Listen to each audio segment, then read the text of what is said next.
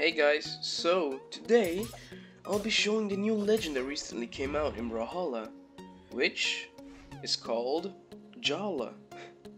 Kind of a rhyme going on there. Sorry for my snobbing, I am sick. Sorry if my voice sounds annoying, I know, but just bear with me please, and stay tuned for the review. Let's go over the skins real quick.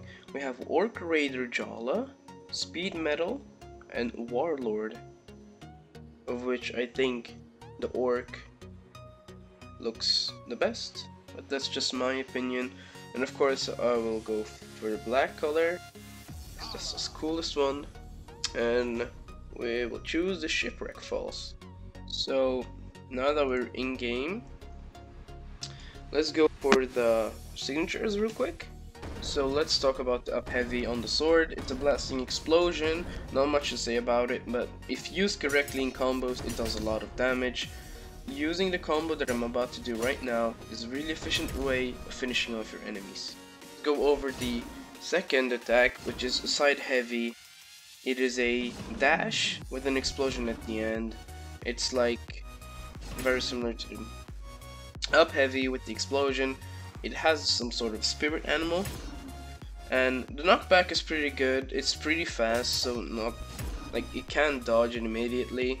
So it's like a good way to kill red orange enemies, because it's a fast way. You can just smack them over the head and they won't even know what hit them, and they'd be dead.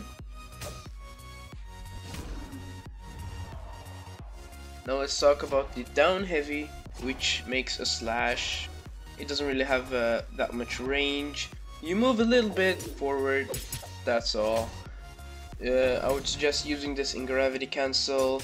You can bait the enemies to pick up the sword and then use it down heavy. That is also an option.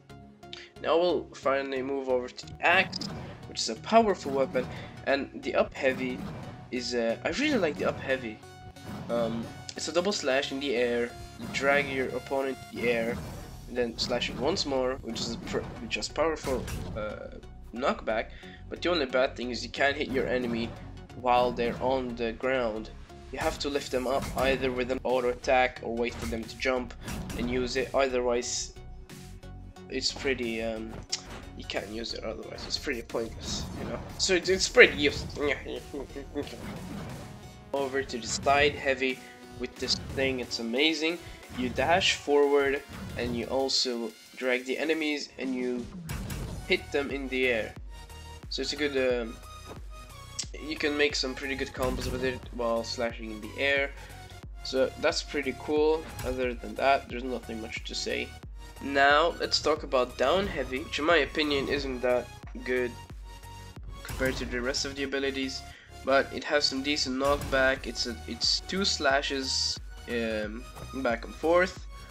It does some decent damage, but it's really hard to land, but if you do, it pays off.